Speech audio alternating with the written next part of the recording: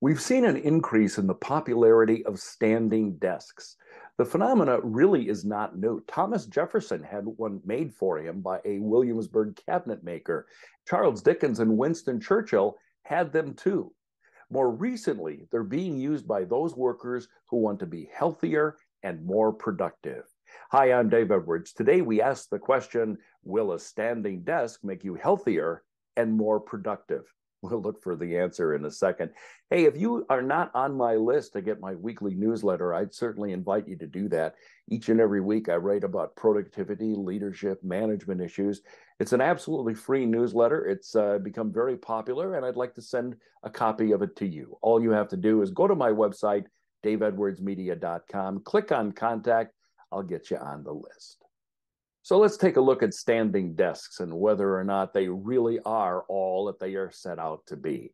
Mark Bendon, a professor in environmental and occupational health at Texas A&M's School of Public Health, tested out the ideas. First, he looked at two different groups of call center workers. One group sat at a traditional desk, while the second group could control the height of their desk.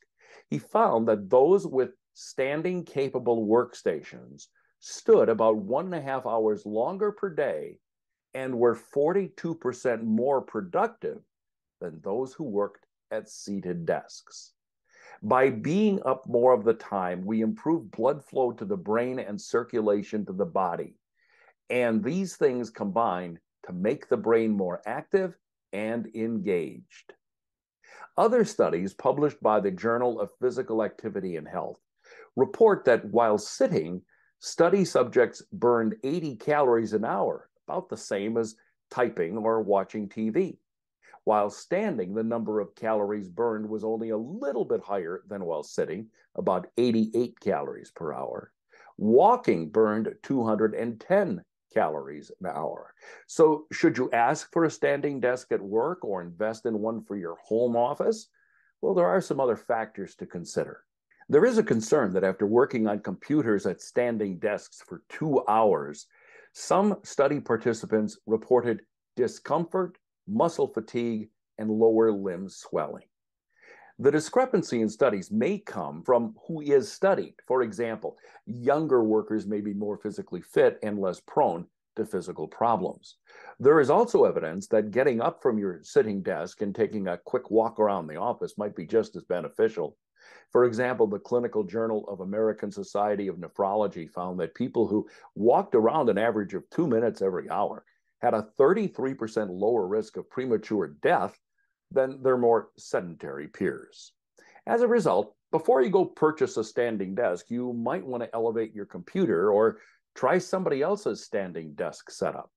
If you do try a desk, the pros recommend that you make sure it is not too high or low when raised. Raise your desk to the height of your elbows and ensure your elbows can remain close to your body. You'll know your desk is too high when your elbows begin to pull away from your body to reach the keyboard. Your keyboard should be raised as high as it goes and tilt upwards for better viewing. To maintain your comfort level, have a small stool that you can use when you lift your leg. And finally, make sure that you're wearing comfortable shoes. While you'll find research that demonstrates the advantages of standing desk, it's really about your comfort. You will not be more productive or healthy if you're miserable. We all want to be more productive, and I've been studying the best ways of managing time and increasing our productivity. All of the research-based findings are in my online course, Pathway to Productivity and Time Management. The course will help you solve some of your worst productivity problems. To find out more about the course, go to my website, daveedwardsmedia.com, and click on courses. I'm Dave Edwards. Thanks for joining me today.